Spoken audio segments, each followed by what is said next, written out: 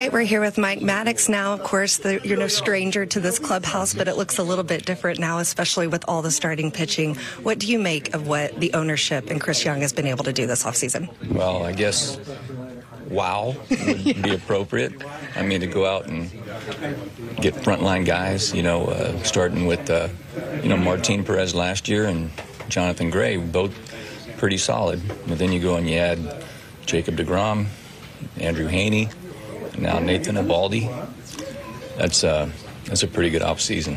We're not done yet, but that's pretty good offseason right now. What was it, though, about this team that made you want to come back and commit even before you knew all these pieces were going to be here?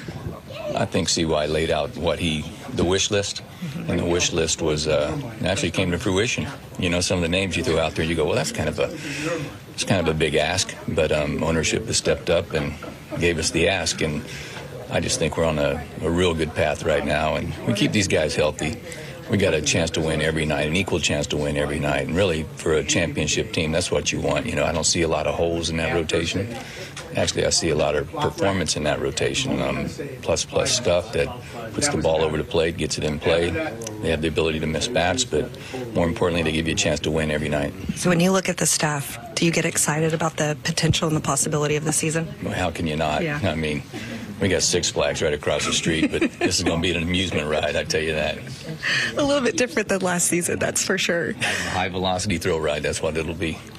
We haven't talked a lot about Bruce Bochy today, but obviously that being news as well this offseason. What do you make of him and how you guys will work together?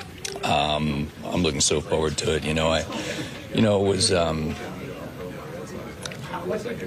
having a little reflection time of my own, and I saw on the wire that Bruce Bochy had come out of 3 years of retirement to take this job, and all of a sudden I was like, that's pretty interesting. A couple of days later, I'm talking with Texas, and we make things work, and Boch was a big reason to really get my wheels spinning again, and then CY's vision and ownership supporting that in a pretty good spot. Really happy to be back home. I was about to say, last question, how do you feel? Renewed, refreshed, excited to get started after a little bit of a break? Very, very. Left here with a ton of good memories. Went to a lot of playoffs in between, but now let's come back and let's get the Rangers back to being that playoff team again. We agree. All right. Thanks so much, Mike. We appreciate it.